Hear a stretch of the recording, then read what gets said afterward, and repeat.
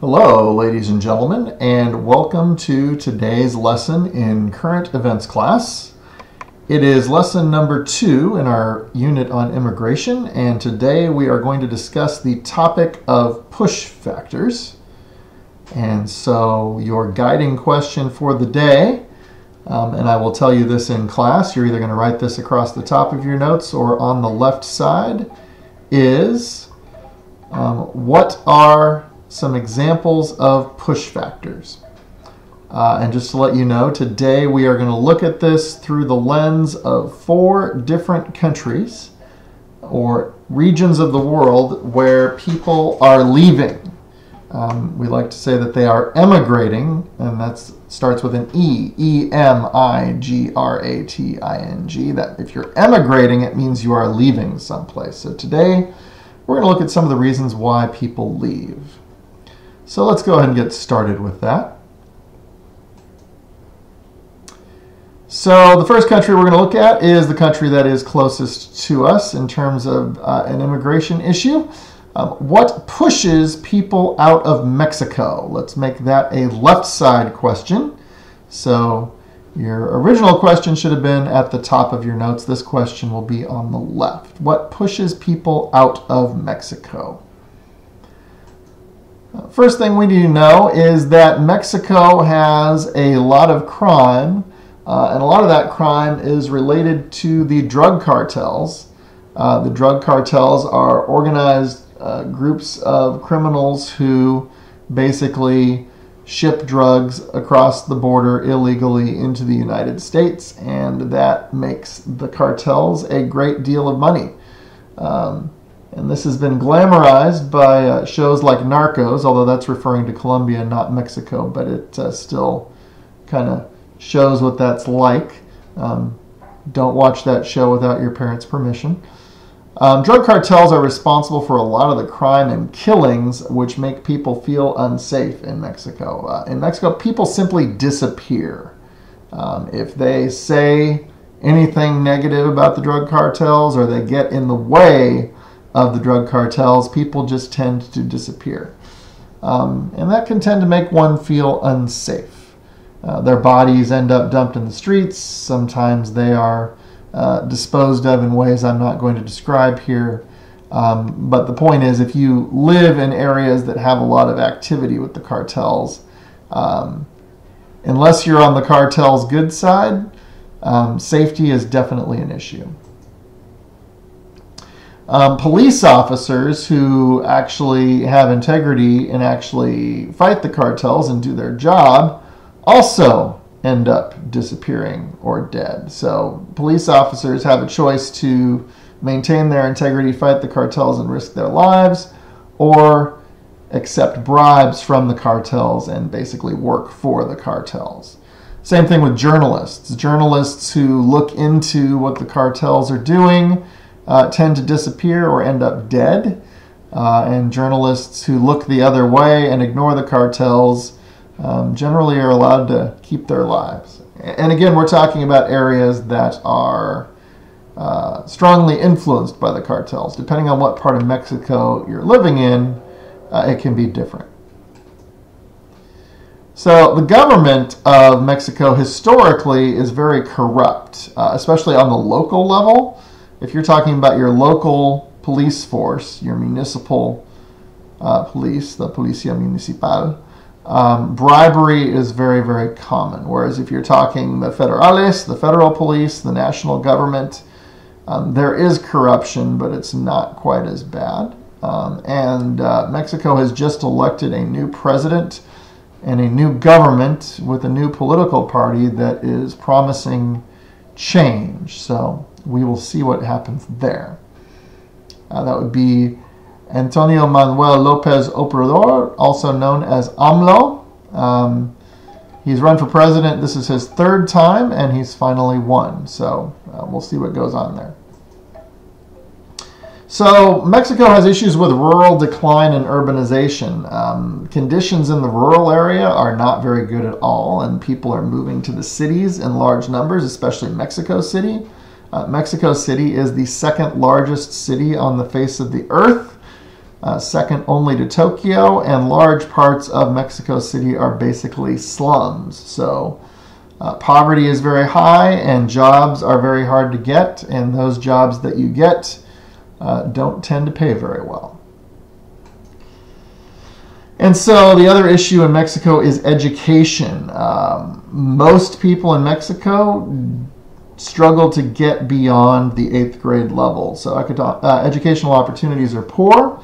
Approximately 62% of Mexicans finish middle school, and only about 45% finish high school. So when you have a population that isn't very well educated, the degree to which that population is going to get ahead is limited. And money is a big issue in Mexico. If you're wealthy, you have the money to send your kids to high school and send your kids to college, whereas the actual national and state governments don't necessarily pay for that. And again, that depends on what part of Mexico you are actually living in. So let's go ahead and take a look at some pictures of Mexico here. Right here, this picture represents people who are rallying in support of their loved ones who've disappeared or been killed by criminal gangs or drug cartels in Mexico. Often their way of showing their outrage is to march silently through the streets holding up pictures of their loved ones, and that's a very, very real thing. This picture down here represents rural decline in Mexico. A lot of the rural areas in Mexico are very, very poor and look similar to what you see in this picture. This picture up here represents different parts of Mexico and what drug cartels actually have control or influence in those areas. Of course, that changes with time. This one, I believe, is as of April of 2015, so it's a few years old. But the drug cartels are always, struggling over territory. But whatever part of Mexico you're in, you have to deal with the cartel that's there. And then this picture down here represents police who are corrupt and work with the drug cartels rather than for the government that's fighting the drug cartels. And not all police in Mexico are corrupt. There are very decent police officers who do their job and try and have integrity, but they're not paid very well, and they're risking their lives because the cartels in many cases are as powerful, or in some cases more powerful, than the government itself. And all of these represent reasons why people in Mexico might want to leave and find a better life for themselves by immigrating. And we're going to switch over to the next country. So the next country we're going to look at is Syria. Syria is in the Middle East. It is east of Israel, north and east of Jordan. It is west of Iraq, and it is south of Turkey. And Syria has been having some serious issues since 2011. So our left side question is, what pushes people out of Syria? So Syria was once a stable country, and it was once fairly wealthy. Stable meaning, did not have a civil war. Wealthy meaning, people did okay there. It was a dictatorship, but it was stable. It has had a civil war going on since 2011, and a civil war is a war fought between people living inside the same country. So basically, the people of Syria rose up to fight against the government of Syria. So the people of Syria rose up against their government, and the government fought back by bombing and killing its own citizens so it could remain in power. The government of Syria has used chemical weapons against its own people to try and maintain control. It has also formed an alliance with Russia and Iran, who have sent troops into Syria to help maintain control over Syrian territory. So it started off as a civil war, but outside powers have been invited in, and the United States has been involved in Syria especially as it regards getting rid of ISIS, which is a completely different topic we can talk about in a different unit. But ISIS was a major factor in Syria. Factor being an academic vocabulary word. Cities in Syria were taken over by many different groups. So at first the rebels were very successful and they took over a lot of major cities in Syria, although different cities were taken over by different groups, and sometimes those groups were working against each other instead of with each other. One of those groups was ISIS, which stands for the Islamic State of Iraq and Syria. And there were other extreme religious groups involved in the Syrian civil war as well. Those groups that were less extreme and a little bit more friendly to democracy and to the United States never actually did very well. And by the time the Obama administration got around to thinking about helping them, it was almost too late. So many of these cities are bombed out and nearly destroyed. So if you're living in a city that's bombed out and nearly destroyed, chances are you're going to want to leave. And if you're going to want to leave, that makes you a refugee. You're not living because you want to. You're leaving because pretty much your city is destroyed and you have to leave, or you risk being killed by the constant bombing that's taking place in these shelled out cities. So on the next slide, I'm going to show you what that looks like. It's not a pretty picture, but go ahead and finish these notes before I switch the slide. Yes, it became a miserable place to live. I suppose if your city is bombed out, you kind of assume that, but I went ahead and put that in your notes. So here we go. This represents what many of the cities in Syria looked like after the different groups were fighting over them and after the Syrian government fought back by bombing them. So imagine trying to live in that. And would you actually want to try and do that?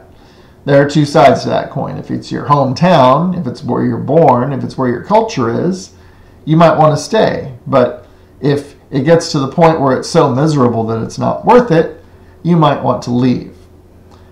This represents ISIS, the Islamic State of Iraq and Syria. These are ISIS fighters. That's the ISIS flag. ISIS controlled a large portion of Syria as well as Iraq when they were at their height around 2014. And this right here is Bashar al-Assad. He is the president of Syria. You could call him the dictator of Syria. It is strongly believed that he is responsible for ordering chemical weapons attacks on his own people to maintain control. And so all of these things we're talking about here would be push factors which would make people want to leave Syria. So let's go ahead and talk about Africa. In the case of Africa, we're not talking about a single country. We're talking about an entire area we call sub-Saharan Africa, which is Africa south of the Sahara Desert. So if you've already had 7th grade social studies, you learned quite a bit about those countries in 7th grade. If you're in 7th grade now, you're going to be learning about those countries. So our question is, what pushes people out of Africa?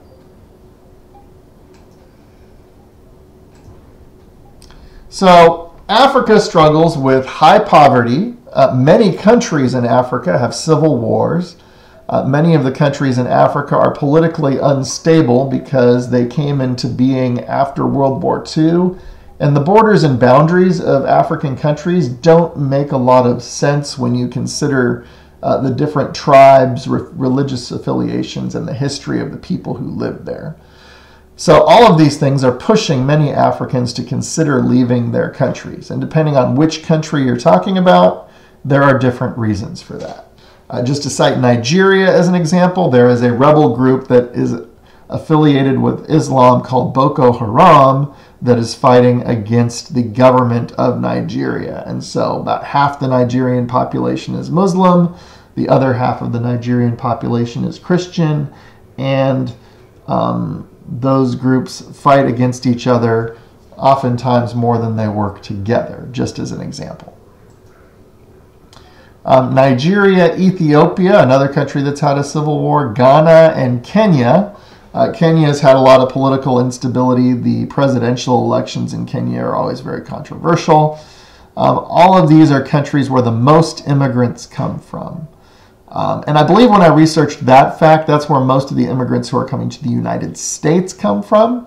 But the issue with African immigration is that a lot of that immigration goes towards Europe across the Mediterranean Sea. So this picture right here represents immigrants getting on boats and trying to get themselves into Europe illegally by crossing the Mediterranean Sea. So this graphic right here represents the large network of roads and smuggling routes that help get immigrants across the Sahara Desert into position to migrate. So just like there are coyotes that help immigrants get across the U.S. border, there's a whole network of people who help Africans get out of Africa. And that includes crossing the Sahara Desert, which is literally the largest desert on the face of the earth. This is not a pleasant journey. It's not an easy journey. And it's a journey that is oftentimes caused by desperation. So just like some of the other situations we have researched, many Africans are refugees escaping from really not very pleasant situations. And I'm about to show you some pictures of all that.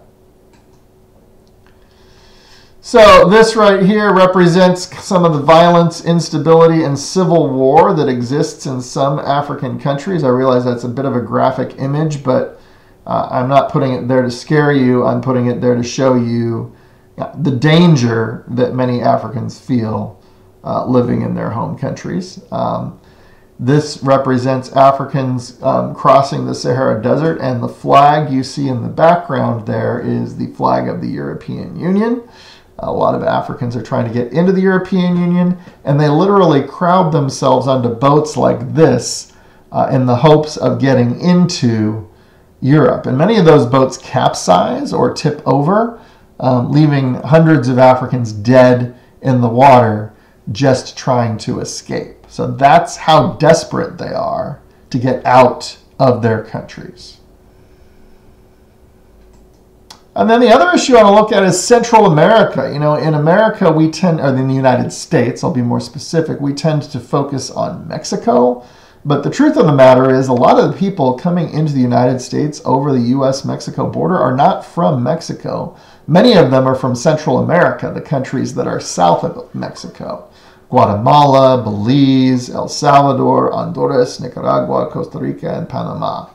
And of those, Guatemala, El Salvador, and Honduras are where most of those immigrants are coming from. Some come from Nicaragua, but Costa Rica and Panama are relatively stable countries. So, but the conditions in Guatemala, Honduras, and Nicaragua are worse than the condition in El Salvador, are worse than the conditions in Mexico. So there are things that push people out of Central America.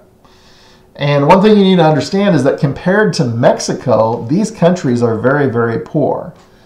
It is often said that Mexico is to Central America what the United States is to Mexico. So Mexico, compared to the United States, is a poor country, and people want to move from Mexico to the United States. But for Guatemalans, El Salvadorans, and Hondurans, they're the poor countries, and Mexico is the rich country. So many Central Americans are just trying to get into Mexico. Their governments are weak, unstable, and they're often corrupt. So, you know, the government does not offer safety to the people in those countries. And in many cases, they view their governments as being the enemy or being their oppressor. And that is very, very challenging. And getting into Mexico to them is actually a better situation, even though the Mexican authorities are often very hostile towards immigrants who come across Mexico's southern border. In fact, right now, Mexico is cooperating with the United States to try and seal off its southern border because the government of Mexico sees that as being in its interest, and it also helps the United States and makes President Trump very happy. So most people aren't aware of that, but that's actually happening. So gang activity and violence, especially in El Salvador, is rampant. MS-13, the gang that is rather famous, is based in El Salvador. And even though it has tentacles that reach into Mexico and the United States, it started as part of the El Salvadoran Civil War in the 1980s.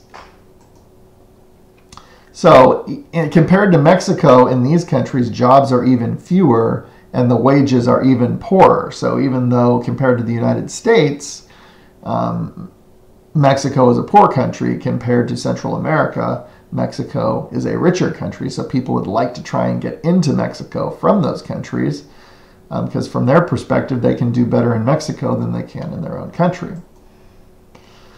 So basically, and this is the case with every country we learned about, but if people feel unsafe in their countries, they're going to try to leave.